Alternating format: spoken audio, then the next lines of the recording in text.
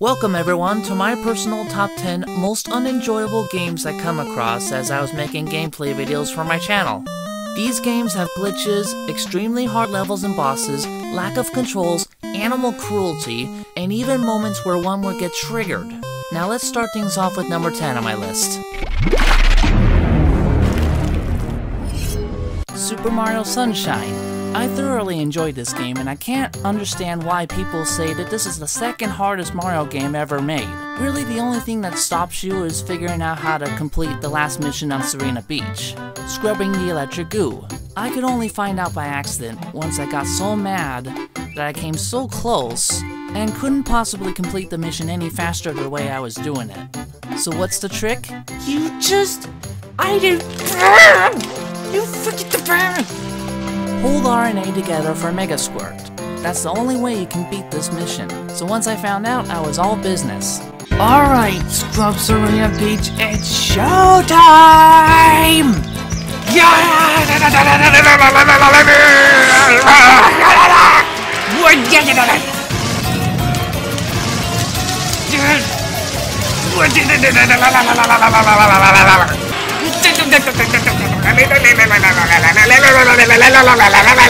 Yeah, it was exaggerated. I was in the heat of the moment, okay?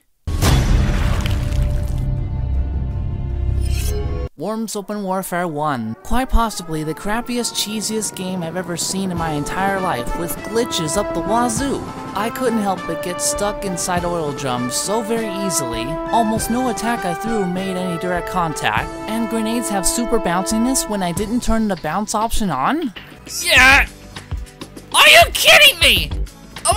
Are you kidding me? The game was easy enough to complete even with these glitches, but I had to mention how many of them there were. Sometimes I couldn't help but laugh. I shoot the grenade downwards. Don't get stuck. There, that's what was supposed to happen. No! You stupid piece of crap! Freaking Q*bert! This was a troll game for sure. I mean, if you make a platformer feel like a third-person shooter, you are touched in the head. Then if you turn a strategy game into chance, you should know where you went wrong. Q*bert is a combination of both poor choices listed in game development. The control setup is complicated when you're setting them up for the first time, but then you later realize when you wanted to set up the controls to move horizontally and vertically, you're really moving diagonally. It's a mess. Just look at the bullcrap I went through. I didn't know what to do. Nope. Oh my gosh, are you kidding me? Gosh dang it! I think I actually can go as far as I want to.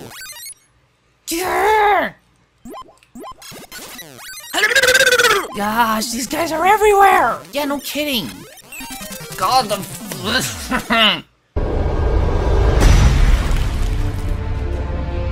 The very first of the Worms series, Worms for the DOSBox. I already hated this game so much for a couple of reasons. Bazookas don't have the kind of aerial physics you'd think they'd have. The crosshair doesn't seem to help at all, especially when you can't see it. So, a lot of times when I target an enemy, guess what happened? Then see if you can land it in there and then no! Freak! Ah!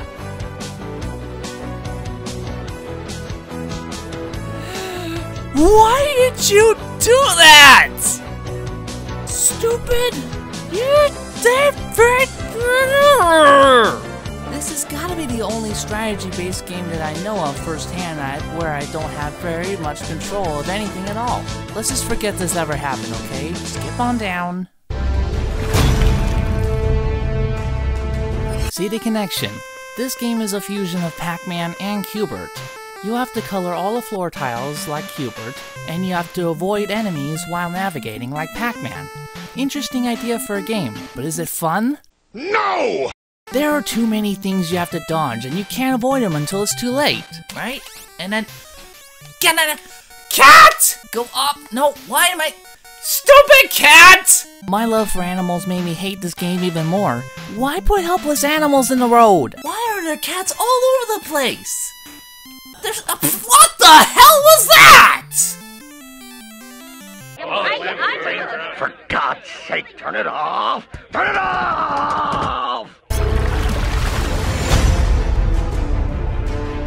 Super Mario Bros. 2 for the NES. Now this, I'd say, is one of the very hardest Mario games ever released. You wanna know why? First off, some bosses' attack patterns are completely impossible to read, especially when you play the game for the first time. Since NES controllers had very limited response times when you press the buttons in a specific pattern, alongside with the tough enemies, it made the general gameplay very inhumane. I only figured out a couple of things that helped me out throughout the way, but it wasn't enough. And on top of everything else, I get trolled every so often. As you can tell from my expression, I was in hell. Superman 64 is without a doubt the shittiest game ever made on N64. Everybody's made that claim already, and finding out firsthand how terrible it is on requested gameplay by my friend Andrew, my review of the game is that it must be unfinished, for various reasons mentioned in the gameplay. I'm following the rings to where it's leading me. What? I exited the game by pressing start? Lift the two cars. Wait, what? Hey, what? Lift what? Hey, what the? An arrow shot me that came out of the street. Nobody shot that arrow. The road killed me. Put the police car at the end of the road. At least I can see that message before it goes away. At the end of this road, am I even going to the right end? Again? Why can't you just have me redo the mission instead of having to redo the entire level from start? Why is the cutscene in a tiny little box like that? Oh, my path is blocked. Right at the very start. Is there something I'm supposed to do on the computer here? Pressing B. Interface key B. What the freak? Okay, I'll punch this door down and find a key. No? You can make it past the stupid laser, but you have to hurt yourself to do it. Okay, I'll pick this guy up. Throw him! The game is lagging, so the input command is laggy also. Oh, this will take forever. How about you just fly through this stupid freaking canal? Hallway. It's called a hallway, and including the reasons why everyone else would avoid this game. I will never play this game again, but even so, it's not the most horrible playthrough in my opinion. So let's move on, shall we? As a general rule of thumb, NES games are inhumanely difficult. However, the Three Stooges can murder your expectations of level and round difficulty in the first few minutes of the game. What the freaking We're only on day 6 and you're that much faster, and we can't. Wow. I hate NES games so much. A lot of times, the controls do not respond properly to complete an action, so how do you resolve that issue?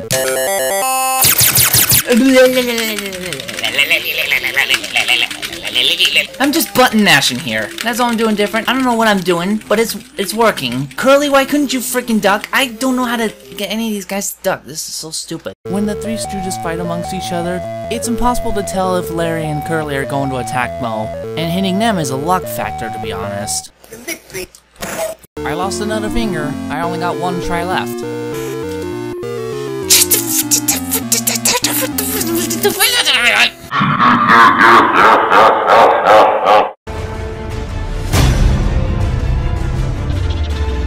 Oh god, Simpsons Wrestling, ranked the absolute worst Simpsons game ever made, and I'm inclined to agree as far as the title match against King and Kodos goes, because in my experience, this is one of the hardest boss fights throughout any type of game you can think of.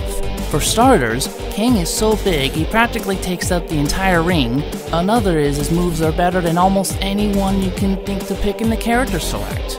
All the energy and health power-ups drop straight on top of him, and his normal attack can reach you from almost any distance. King has the advantage in size, speed, power, and technique, so how is it possible to beat him? You got me. However, when I did finally beat him by some crazy miracle, well, let's just say I wasn't humble in victory. Yes! Take that, punk!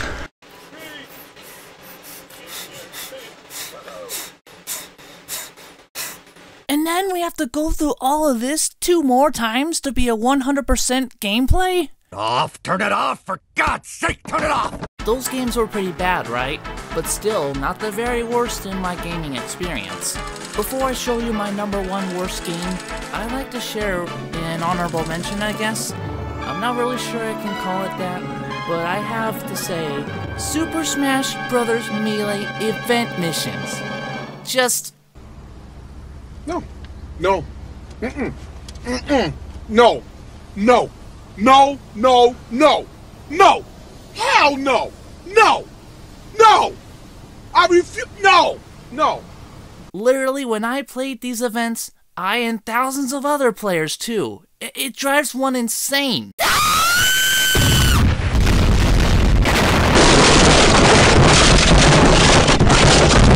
Now, without further ado, my absolute hated game in my archive, Mario Pinball Land. This is easily the hardest Bowser boss battle in Mario history. It's next to impossible to beat Bowser in a pinball setting, especially considering what you have to do to beat him. You have to get Mario to spin around in circles to hit the levers and raise the thwomps in the air, then hit a blue switch and drop them to get Bowser to fall on his back, and then attack him. You only have a second to attack him afterwards. But it's not quite that simple. You have to move the flippers at exactly the right time. If you mistime it by even a nanosecond, you'll fall down to spawn and start over. And if that wasn't bad enough, once you think Bowser is down for the count by the thwomps, he turns into a ball and throws you back to spawn and you have to start over again with the thwomps. Oh, you got to be fucking with me. No way! There's just no fucking way! And even if you can beat him by some crazy miracle, do you even get some kind of a special bonus? Maybe an interactive end credits with epic music? You get nothing! You lose! Good day, sir! So naturally, my expression was this. I can't believe a game that controls you this bad exists. With that being said, my final thoughts on the matter was simply this.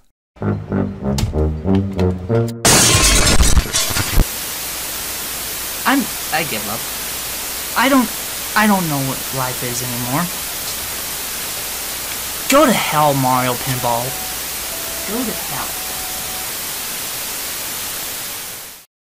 If you like this video, everybody, click the subscribe button on the bottom right corner and click the playlist to see more Steven the Screwed. And stay tuned for another video I'll post on my channel. Peace out.